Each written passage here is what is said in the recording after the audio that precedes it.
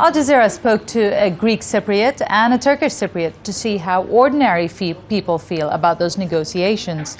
And here they are, face to face. My name is Rana Zincir Celal. I live in the Turkish Republic of Northern Cyprus, and I'm very optimistic about the peace talks that have now started. We have two leaders that come from a pro-peace background. I think that they're sitting at the negotiating table in good faith. So I think that we have a fairly good chance. It's within our hands to solve it. I'm Nikos Karoulas. I'm a Greek Cypriot from Famagusta.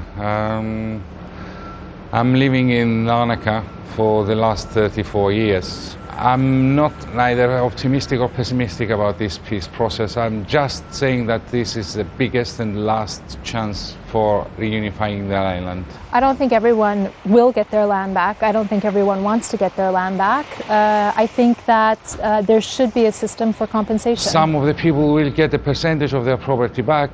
Unfortunately, some of them, they are not going to get anything back because this is our reality. There's nothing to get back.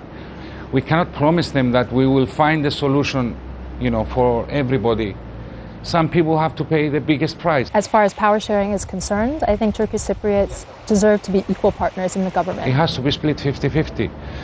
And we have to understand that being in Europe and being civilized, there's no risk for the other community, let's say, to have a problem. I don't think it's Cyprus's last hope. I think it's Cyprus's first hope. And I think that's the vision that we should have. I think the communities will become closer and more integrated in the coming year as the negotiations take place, partly because we'll be thinking in terms of a unified Cyprus. I'm sure that's the last chance.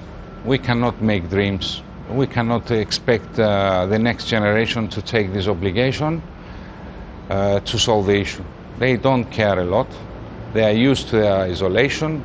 Their life is limited to a borderline.